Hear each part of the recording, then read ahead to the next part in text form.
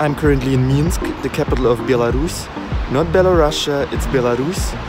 They take it very seriously with the naming. That's the Independence Square, the Площадь Незалежности or Площадь Независимости in Russian. Behind me is the Independence Avenue. It's the longest street in Minsk.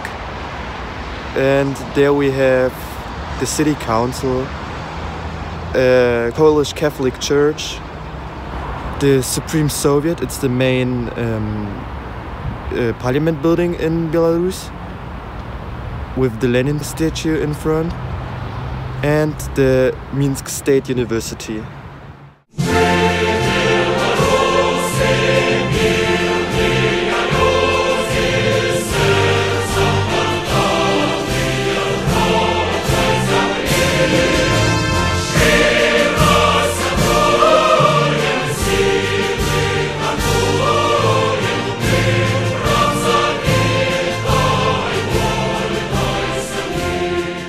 As I always like to do in post-Soviet cities, I visited the metro. The Minsk metro is the only subway system in Belarus. It's actually pretty small. Currently it has only 2 lines, but they will open a 3rd one in July this year.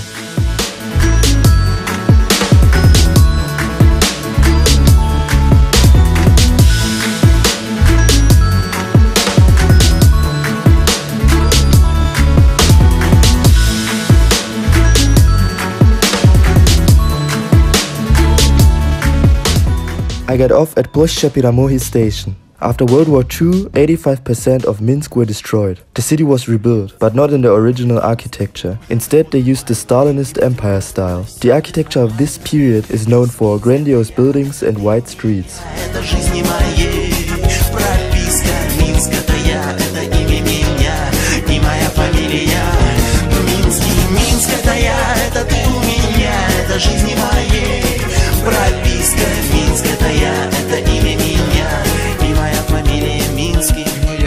The Trinity suburb is one of the few sites that were not fully destroyed in World War II.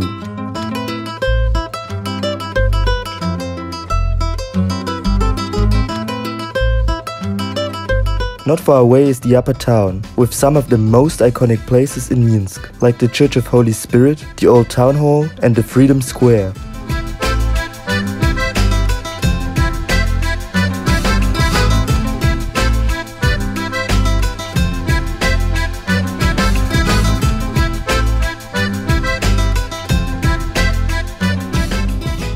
So I'm currently at the square of the national flag of Belarus. There we have the flagpole with the flag. I guess it's one of the biggest flagpoles in Europe, if not the biggest.